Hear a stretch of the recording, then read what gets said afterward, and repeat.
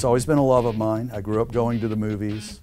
I spent most of my college, undergraduate career going to a free movie on campus every night. It's so much more than I expected. Of course, I've had Dr. Gaines in the past, so I've come to expect the unexpected with him. He's pretty chill as far as conversation goes, but he takes our conversations just way out of the box, opens them up to all sorts of ideas and opinions. They were between 98 and 82, except for one. And that person's not here, so that person shouldn't worry right now.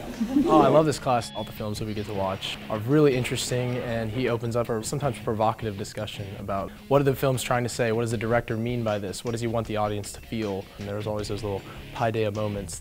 I try to give a sense of what feels like a canonical, broad strokes of what people should know from 1915 with Griffith, the beginning of the narrative medium, to third world cinema of late.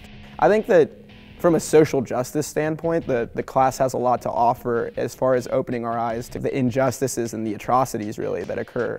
But also the more human sides, the more loving and nurturing nature of individuals, even in the most dire and drastic situations that they happen to find themselves in the films in the class. They have some way of really coming out of that and showing you that in spite of all of these awful things, there's still a hope for not just those in the film, but for all of us.